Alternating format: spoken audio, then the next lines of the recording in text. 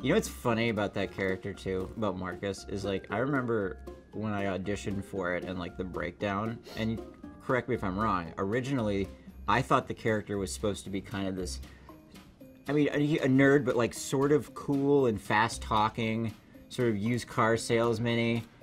But then after the pilot, it was just like, oh no, let's just have him, like Marcus, be the worst thing that ever happened in his life. Let's just go with that forever.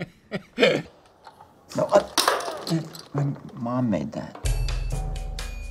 The original phrase I had in my head was old man in a 16-year-old body. So I think that's still there, and some of that changed, but that was supposed to be the vibe. Oh, hey, mind tossing the shirt on? Getting a pretty wicked glare off your back there, bud.